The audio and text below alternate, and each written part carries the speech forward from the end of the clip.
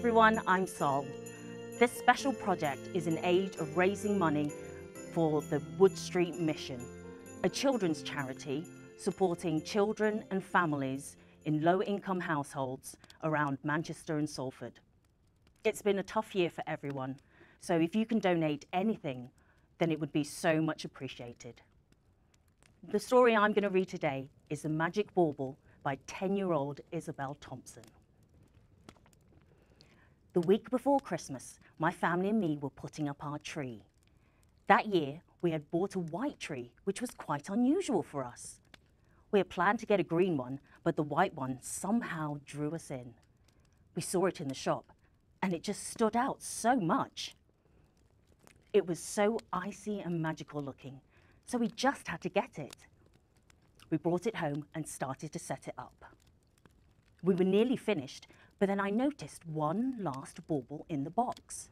It was right at the very bottom of the box, but I could see it sparkling as if it was winking at me. I took the bauble out of the box and hung it up on the tree. There was something special about that bauble, but I didn't know what. We left the tree and went to make some gingerbread men, and when we had finished, I walked back into the front room. The bauble caught my eye.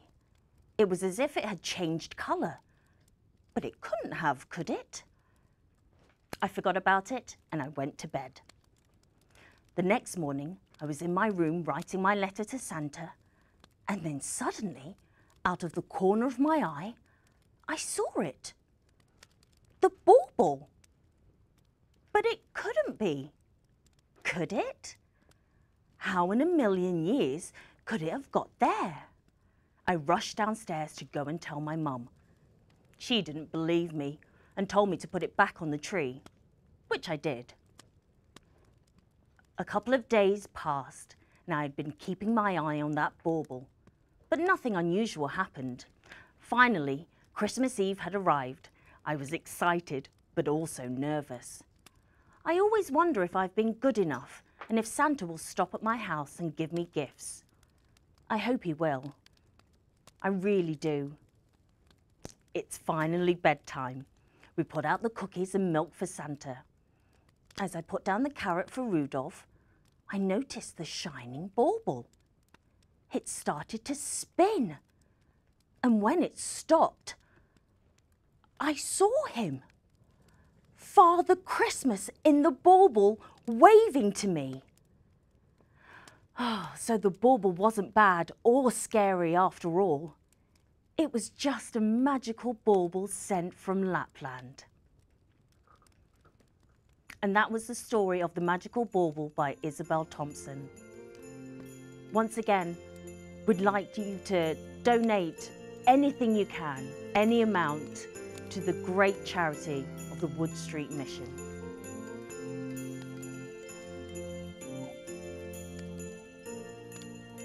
Hi there, I'm Shelley King, and I'm going to read you a story, a little Christmas story today. And I'm here on behalf of an appeal for the Wood Street Mission. And they're wonderful people at Wood Street because they care for disadvantaged children in Greater Manchester. So whatever donation you can manage would be very gratefully accepted. So here goes. The story is called Best from Worst, and it's by Matthew Gordon. It was the month of December, and Christmas Day was but a week away. In the city of Manchester, people weren't accustomed to seeing snowfall in that very magical month. But that year, the streets were bathed in white.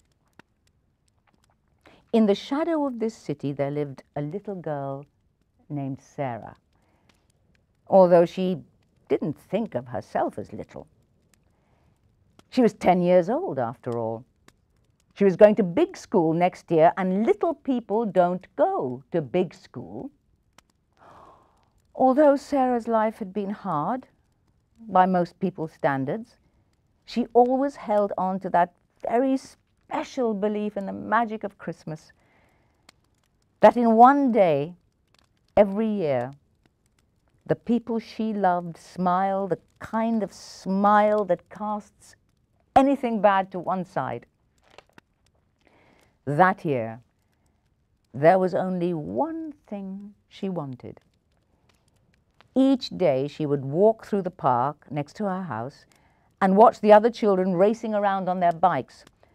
Nothing sounded more freeing than riding around on a new bicycle, preferably green. Sarah's parents were not particularly lucky people, but they worked exceptionally hard for everything they had. Her father worked as many jobs as he could find, and her mother cleaned the houses of the neighboring estate. They never complained, and they always tried their best to make Sarah feel like the most loved little girl in the world. That morning, 1 week before Christmas, Sarah was eating her breakfast in the usual manner, calm and joyful. Her father was sitting at the table looking over a lot of busy pieces of paper, red lettering, exclamations all over the pages. "Dad, what are you reading?" "Oh, just silly letters from silly people." "Where's Mum?" "She's at work, sweetheart. The Hickmans are having some sort of party later on, and so I'll be walking with you today." On the walk to school that day, they talked of many things. Why did the snow fall the way it did? Is it true that snowmen are alive, like in the film? But the most important two phrases spoken that morning were these. Dad, did you look at that bike I showed you?" "We'll see, sweetheart. We'll see." That was how Sarah knew she wouldn't be riding a bike that year. Sarah was working especially hard that term, doing her homework when she could have been playing outside in the park, all to bring that struggling maths grade up to standard. The school bell rang for the end of class that day, and everyone raced out the door to get back to the ever-enticing snow outside. However, as Sarah wandered out of the classroom, staring at her feet, Mrs. Fisher stopped her. "Before you go, Sarah, I wanted to say something to you." Mrs. Fisher was quite a stern teacher, so Sarah was not looking forward to whatever came next. I just wanted to say how very proud of you I am for all the extra work you've been doing. I know it's still a few days before the end of term, but..." She reached into her bag and pulled out the most beautiful, shining bar of chocolate Sarah had ever seen. Before Sarah could say a word, the bar was gently pressed into her hand. "Merry Christmas, Sarah, and well done. Keep up the good work." Sarah raced out of school that day, happy as happy could be. She had not eaten a chocolate bar since, well, she couldn't remember when. She could hardly even remember the smooth, milky taste that came with each bite. She could have gobbled the whole thing up there and then, but then it would be over. She was going to make it last. The walk home was a trudge. The snow stuck to her shoes. They pulled her down to the earth. However, she never gave up pushing through, all so she could get home and have that first bite of chocolate. She needed no more motivation than that.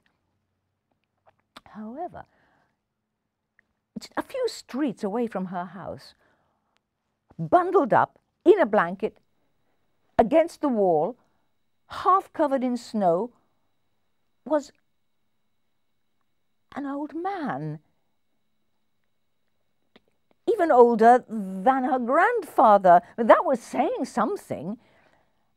As she paused to look at him, she could see that he was shivering, barely able to stop his teeth from chattering. "Excuse me, sir." "What? What? Am I in your way?" No, of course not. I just wanted to see if you were okay. You look cold." "Do I? No, it's just a wee bit of snow. It'll pass." "Well, I wouldn't want to be out here, and I've only been out for 10 minutes. "Really? I'm fine. Well, thank you." "Okay," said Sarah. "Bye." Sarah turned away. But something just didn't feel right. That man could barely speak. He was that cold. She looked down at the chocolate bar, this gift she had received just for doing a few sums correctly. The man looked up in surprise as the chocolate bar was placed in his lap. What are you doing?" Please, you need it more than I do." "You shouldn't be talking to strangers. Where are your parents?" "Of course. Wait here. I'll be back in a moment." Sarah plodded through the snow at great speed toward her house. She charged through the front door. Mom, come quick." She dragged her mother back to the wall, but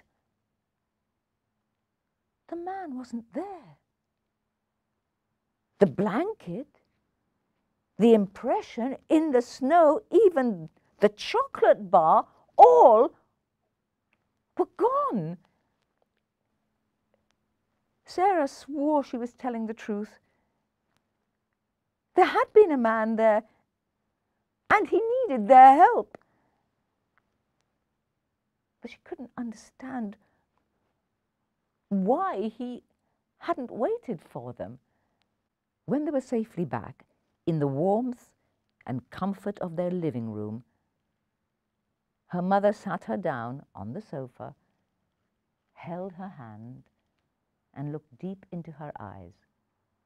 "Sarah, your father has been talking to Santa Claus, and he can't find your bite this year. He's looked everywhere, but he can't find one for you. So he wanted to know if there was anything else you might have wanted." No,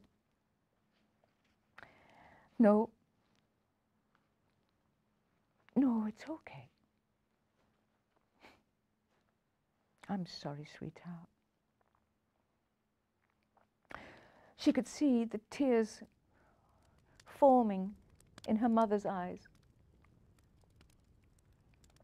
A week passed, and it was Christmas Eve. Sarah had gone to bed quite early that night, not to sleep, but to cry. She knew not to get excited for any bike tomorrow. And as she lay there, staring at the ceiling, rubbing her eyes, she she heard a slight bang coming from downstairs. No, not enough to wake anyone, but enough for an attentive girl like Sarah to hear. She crept down the stairs, avoiding the creaky floorboards as she went, and found herself at the door to the living room. Just in front of her was a man in a large crimson-red coat fringed with the whitest fur. His back was turned to her as he made final adjustments to a sparkling ocean blue bicycle with Sarah written in graffiti over the central frame. He peeked over his shoulder at her. It was meant to be blue, correct? It was the man from before, although he didn't look so cold and thin now. Thank you, thank you. Although, actually, I had wanted it to be green. Oh, it's okay, though. I love it. Ah, yes, green. Of course. Even Santa makes mistakes. He clicked his fingers, and a shimmer coasted along the bike, transforming its paint to an emerald green. To look at it, you would never have pictured it any other way. But how come the bike was there? She was told Santa couldn't find it. There's always a bike to be found for a good little girl. Sorry, I should say a big girl now, shouldn't I? You going to big school and all? I have something else for you. He reached into his pocket and pulled out the chocolate bar, intact and as beautiful as the moment she first laid eyes on it. But why? I gave it you. And now, said Santa, I am giving it back. You gave this to me without being asked. Nothing compelled you but the goodness of your heart. And a good heart like that deserves to race through a park on Christmas Day. He patted the seat of the bicycle, shot her a beaming smile, and turned back toward the fireplace. But Santa, why were you sitting out there in the cold like that? Because it's often in the very worst of times that you see the very best. Merry Christmas, Sarah. Oh, Merry Christmas, Santa. With that, he turned toward the fireplace, clicked his fingers once more, and vanished.